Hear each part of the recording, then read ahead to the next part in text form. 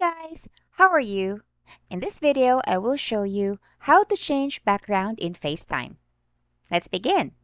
So I'm showing here a screenshot that I've got from support.apple.com so that I could give you a better view on where to actually change your background when doing FaceTime.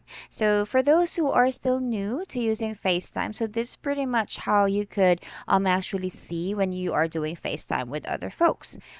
When you're dialed in, you would be able to see yourself. So say for instance, I'm the person with the orange hair, you would be able to see like there's like an option, like the star, and then there's like the rear camera. So it actually says here if you want to add stickers and other fun effects. But there's other things that you also need to see when you are doing FaceTime. In this case, say for instance, if some particular buttons are not showing up, you just need to tap so that it would show. So here I just actually screenshot a FaceTime call that I did earlier.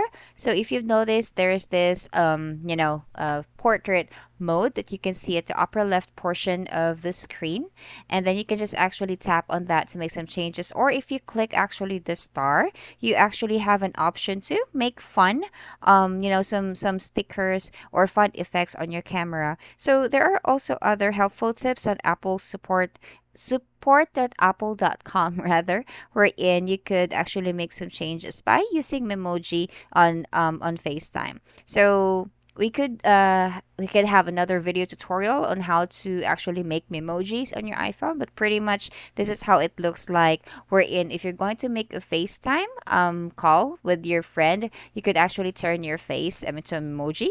And then there are also other aspects wherein, the cameras, you could like put some effects in there only on supported models, because not all device can have, a camera effects when you're doing the FaceTime.